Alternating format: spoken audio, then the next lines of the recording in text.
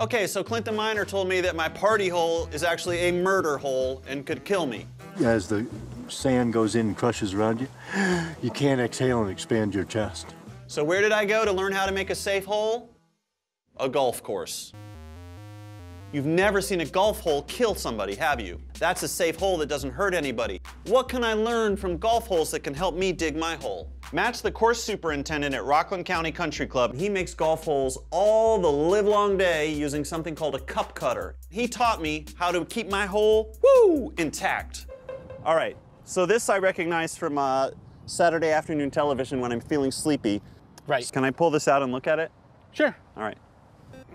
There you go. Oh, nice. Most of the time, people just call them cups. Okay. Some of them are made plastic, but most of them are aluminum. Is that what keeps it so stable? Mm-hmm. Now I'm just looking at pure 100% raw hole.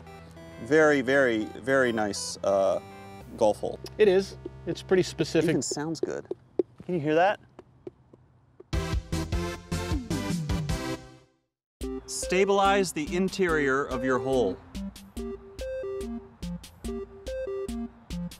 So, we found some hardcore industrial tubing that would protect me when I was inside my little hole. We've decided to call it the Hole Halo, because it's like a guardian angel watching over me.